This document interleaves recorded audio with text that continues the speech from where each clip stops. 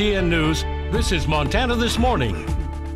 After a series of recounts following the primary election in Butte, there will be another recount this week. Coming up, the reason election officials are having to once again go through the ballots. MTN's Megan Elaine here, seeing just how much the ongoing teacher shortage is affecting Bozeman School District. Blinken in the Middle East pushing for ceasefire.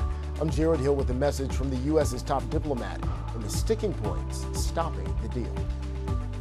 Alrighty, it is 5:30 on this Monday morning. Jane McDonald and Matt Owell with you. And Matt, it's hard to believe these streets right by MSU in just a couple of days. It's going to be busy with Bobcats. It's already filled. We've been moving in, doing all the college stuff. I know another set of folks moving in today. I know. So here we go. Here we go, people. All right. Early morning temperatures a little on the warm side. Just be prepared. Temperatures into the 50s and 60s early. I wouldn't call it hot, but it is not a cool morning.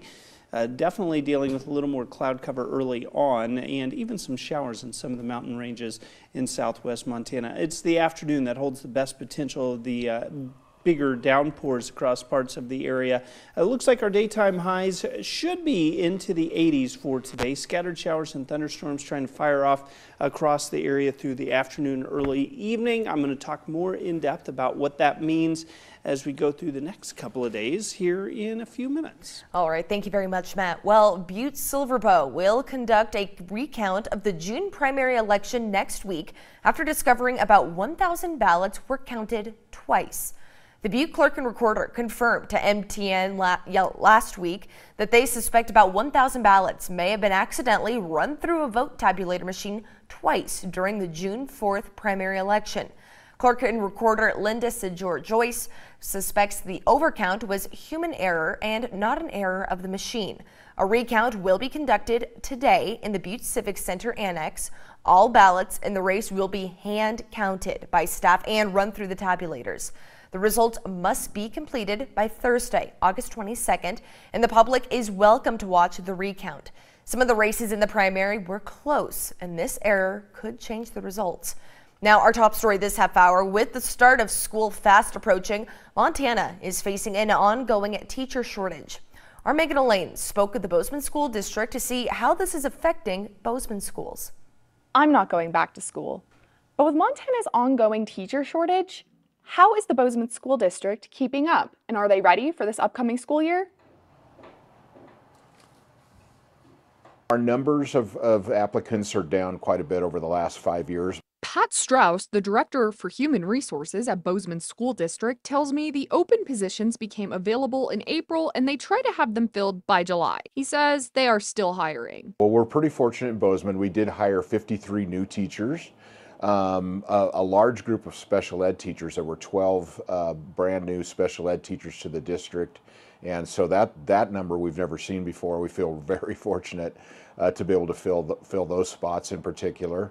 As of August 1st, the Office of Public Instruction's employment portal listed 853 active job postings for licensed public school positions in Montana. That tells me there are only 2 positions in Bozeman, and they are currently being processed. He says the government website doesn't update filled positions automatically, and that roughly 95% of their applicants apply directly through Bozeman School District's website. Most of those recent applicants, he says, are graduates from local colleges and universities. So we're lucky to have that in-state pipeline because, you know, one of the challenges in Bozeman for any teacher, any employee is housing. One teacher I spoke with, who didn't want to be identified, shared with me that there has been an education crisis predominantly since COVID. The teacher says the shortage is very much felt in Bozeman as educators are filling the missing gaps. But Pat says, I'm really lucky in Bozeman the last few years to continue to recruit and retain teachers, and so we're super happy with how we're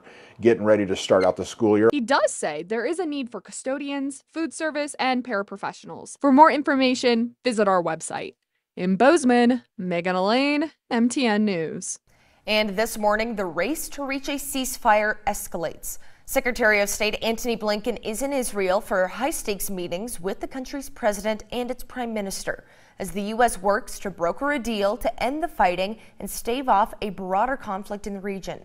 This comes after yet another week of talks appear not to have moved the needle. CBS's Jared Hill has the latest.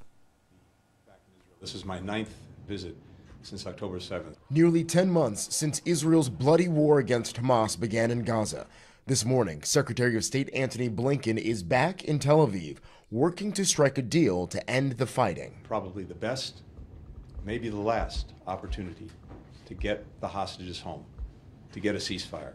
The U.S.'s top diplomat is meeting with Israeli President Herzog and Prime Minister Benjamin Netanyahu one day after 2 Israeli missiles hit an apartment building in Nuseirat in central Gaza.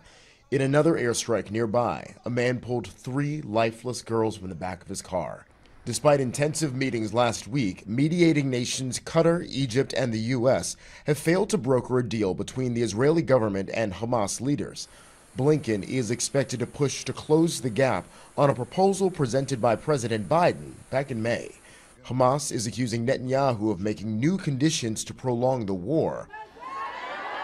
Meanwhile, in Tel Aviv, a bittersweet birthday celebration for the family of Romi Gonen, the 24-year-old believed to be among the nearly 100 people held hostage by Hamas in Gaza.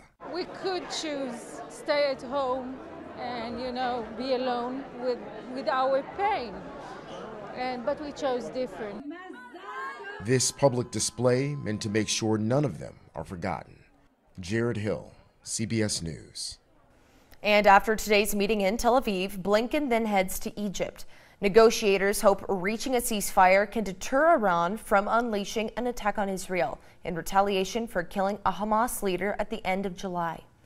Now, back in some Charter State headlines, stepping into the next phase of life can be stressful for young adults facing new challenges like college applications and health care. But for children aging out of the foster care system, the next step can be especially challenging. Our Megan Thompson introduces us to an Anaconda woman who started a nonprofit with a nationwide reach to help. A nationwide nonprofit based right here in Southwest Montana aims to help children who are aging out of the foster care system as they take their next step in life. Hey Liza, how are you today? I'm good. You're good? How has your week been? It's been pretty good. A lot of people don't even think about the older foster youth or what happens to the foster youth after they leave the system. Lacey Bailey is the founder and CEO of Foster Kids United, an online platform that uses AI to match mentors with foster youth and guide them through crucial steps that will elevate their lives after they leave foster care. I want to go to school for psychology. So I'm working to get my GED so then I will be able to apply for college and everything. Liza McIntyre is 18. She says she moved a lot when she was in foster care and it impacted her grades, leaving her without enough credits to graduate. She's working through the GED program with Foster Kids United. Lacey says this is exactly the kind of need her organization seeks to address. We see this with a lot of former foster youth, not really being able to get a good job. And then homelessness is huge because when they turn 18, they have nowhere to go. They have no family, they have no help, and so they end up on the streets. Lacey is all too familiar with the difficulties foster kids face when leaving the system. She was in foster care for about 8 years, beginning at the age of 10. I really just kind of struggled with housing and school and all that. And I'm trying to create a community for these foster youth to feel welcomed, part of a family. We have the same shared experience of it. And even though it doesn't define us as foster kids, it really does give us that common bond. Foster Kids United was recently awarded $1,500 for 5 Montana foster youth to participate in the year-long program to obtain a GED. To find out how to apply for this program, visit our website. In Butte, Megan Thompson, MTN News. Thank you very much, Megan. Well, it's a unique road trip, at least 66 million years in the making. A popular dinosaur fossil in eastern Montana Wall will soon be making a trip to Bozeman. Staff at Museum of the Rockies have excavated the fossil of a duck-billed dinosaur from the Makoshika State Park near Glendive. The popular fossil was a fixture alongside a hiking trail, but officials were concerned that it might be lost in a sinkhole. The fossil, estimated to be just under 3 feet wide and weighing about 300 pounds, will be transported to the Museum of the Rockies for preservation work to get it ready to be displayed at the visitor center at the park. More than 10 different dinosaur species have been discovered in Mekoshika, including a complete Triceratops skull and fossil remains of a Tyrannosaurus rex. I think that's pretty cool. Use some of our resources and expertise at Montana State University. I know John Scannella will take good care Absolutely. of that fossil. He and all those students that are That's working to become paleontologists. Really amazing stuff. Now, before we head into a break, speaking about amazing stuff, I think this counts as something pretty amazing. We're heading over to Germany. Amazing, beautiful.